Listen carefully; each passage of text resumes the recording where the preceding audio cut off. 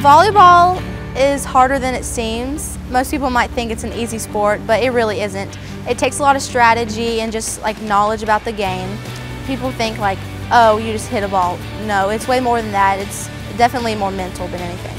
So I just moved to Florida this year. I'm a freshman, and once I moved here to Florida, I was really like sad at first about moving, and I wanted to give up playing volleyball.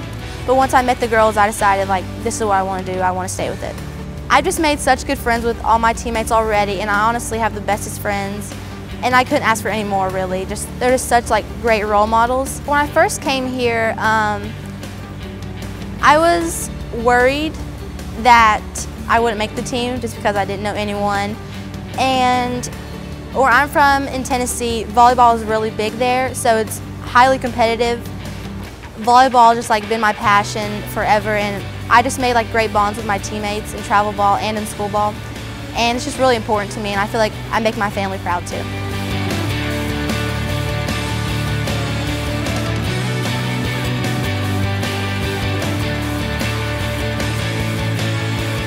Definitely you need to be ready for some big challenges, like your coach is probably going to be hard on you.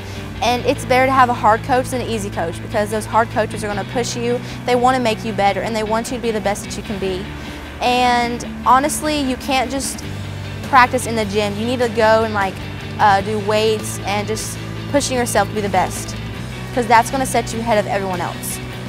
It's just like you have to just honestly keep a positive attitude. You know, that's like cheesy, but it's true.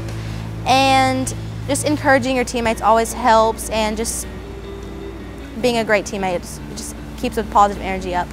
I definitely think anyone could be a good volleyball player as long as you have the mentality to work harder and always to get better. You can't just come in thinking you're the best. There's always someone that's going to be better than you, and you have to understand that.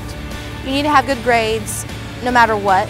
If you don't play sports, if you're in the band or anything, you should always have good grades, because that's really important to me, and it should be to everyone else, you know, to your parents and everything.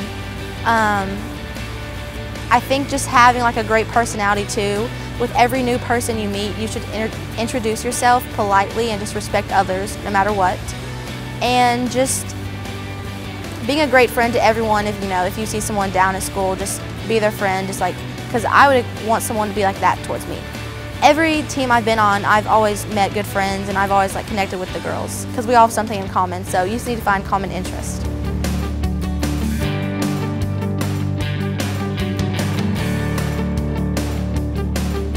I would want to play volleyball in college because my brother got a full scholarship for football, so I don't really want to like let my parents down necessarily, even though they wouldn't be like mad or anything, but I think I want to be a narcotic like investigator in the CIA. I wanted to be a lawyer for a little bit, but then I decided maybe that wasn't a job for me, so I think I want to do something in the CIA, yes.